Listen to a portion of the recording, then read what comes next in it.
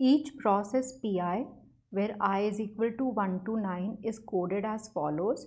Repeat forever. So this is an infinite loop.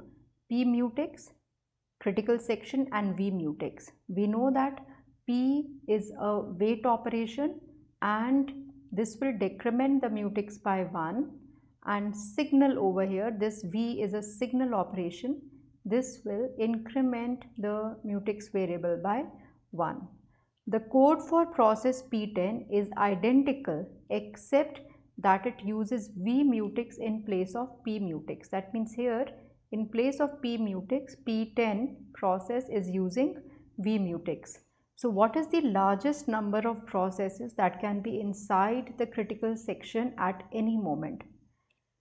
So we know that the code for process P10 will be that in place of this V mutex, now we will have a V mutex, which is again a signaling operation. So what will be the largest number of processes that can enter the critical section? Let's say the initial value of the mutex was 1, and let's say process P1 wants to enter the critical section. So it executes this instruction P mutex, which will decrement the value of mutex by 1. So now mutex is 0. So P1 enters the critical section over here. The value of mutex is 0.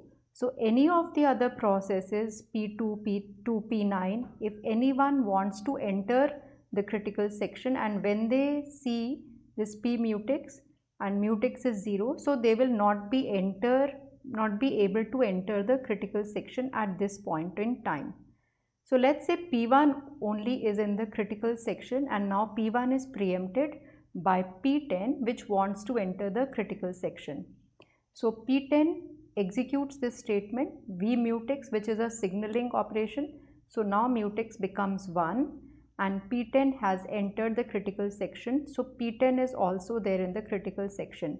P1 was already there. Now P10 has also entered the critical section, and the value of mutex has become 1.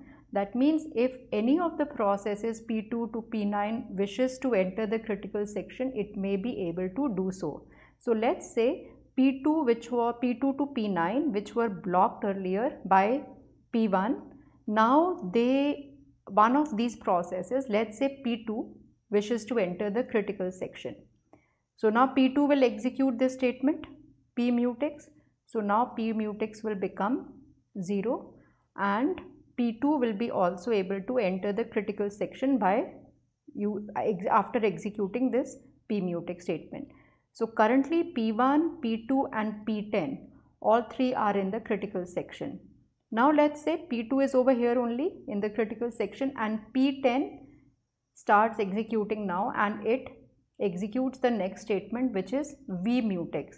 So again it makes the value of the mutex as 1. Now this value of mutex has become 1 again. So out of the remaining processes over here, one of the processes, let's say P3, wishes to enter the critical section now. So again it executes P mutex, makes the value of mutex as 0 and enters the critical section. So P1, P2 and P3 are now there in the critical section.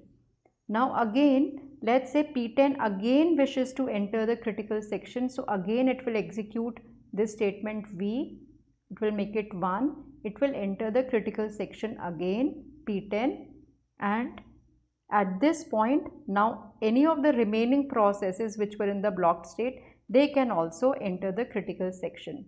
So in this way, because P10 is continuously executing in an infinite loop, every time it wants to enter the critical section, it will by performing this V mutex, it will change the value of mutex to 1, and this will allow one of the sleeping processes or the blocked processes to also enter the critical section.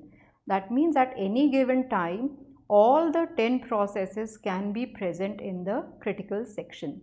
So the answer is that the maximum number of processes that can enter the critical section with this kind of a code is 10.